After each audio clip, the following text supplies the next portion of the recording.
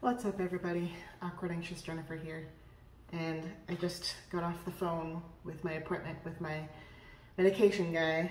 I'm not 100% sure if he's an actual psychiatrist or like a psychiatric nurse, because I go to a low-income clinic, but either way. So I had been doing really well back in, I don't know, January-ish, and over the last few months, my depression and anxiety have been creeping back in, because I have bipolar disorder. That's just what happens. But when I, told him that my depression and anxiety were creeping in, he was like, why? What happened? In January, you said you were the best that you've felt in years. So what happened? That's such a big stigma that something has to happen for you to have depression.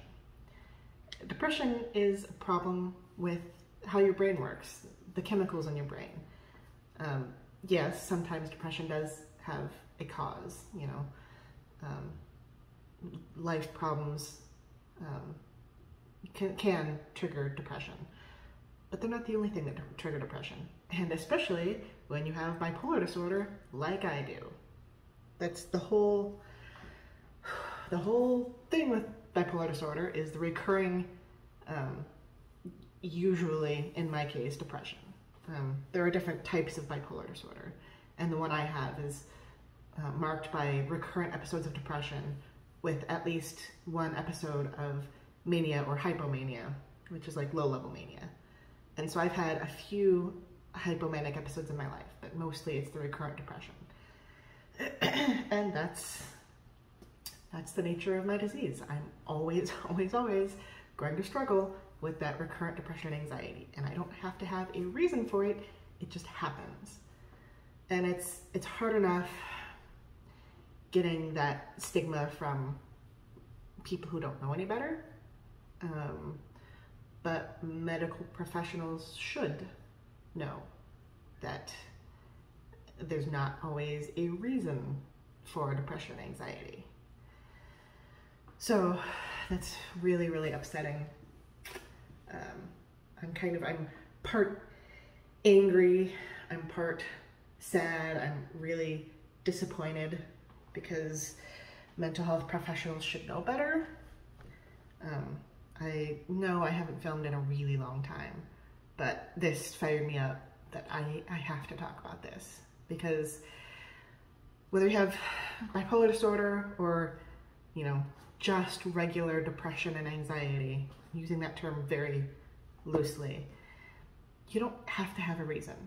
And if you're struggling with depression and you don't know why, then you tend to feel guilty for having depression. Well, I don't have anything to be depressed about. Why do I feel like this? The problem is, it's not necessarily in your thoughts. It's in your actual brain chemistry and brain makeup and whatnot. You don't have to have a reason to have depression. So I needed to get this message out there, because it's such a harmful message to feel like something has to happen to cause depression. So I'm here telling you, you don't have to have a reason to have depression or anxiety. You can, and a lot of times there is something that triggers it, but never feel guilty for having depression or anxiety if you feel like you shouldn't. I remember my first really big depressive episode. Nothing had happened. I was just in college and life was fine, and then all of a sudden it wasn't, for no reason I could figure out.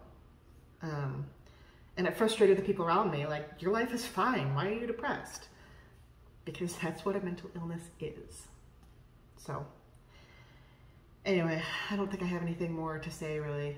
Just, if you are struggling with depression or anxiety, try not to feel too guilty about it if you feel like there's no reason, because that's not how it works.